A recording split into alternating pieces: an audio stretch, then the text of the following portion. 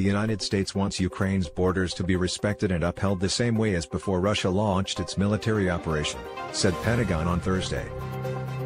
The United States wants Ukraine's borders to be respected and upheld the same way as before Russia launched its military operation, said U.S. Department of Defense or Pentagon spokesperson John Kirby on Thursday. In a televised interview with Fox News, Kirby not only revealed that Russia was not taking U.S. calls but also stated that it appeared Moscow was prioritizing capturing the eastern Donbas region. He also said that Washington is willing to do everything which is possible to ensure Ukraine's success in the war with Russia.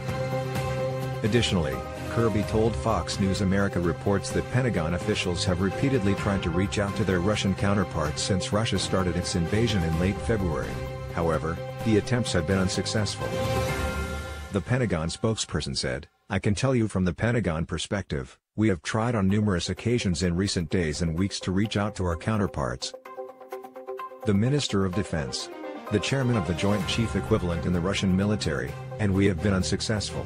Meanwhile, in a press briefing on Thursday, Pentagon spokesperson John Kirby said that Russia is only moving a small number of its forces away from Kyiv days after the Kremlin said that it would de-escalate from the Ukrainian capital in Chernihiv. "I don't have an update for you in terms of what that equates to," Kirby said. "On the repositioning, we continue to see indications that they are moving a small number. I think yesterday we said it was about 20%, maybe a little less.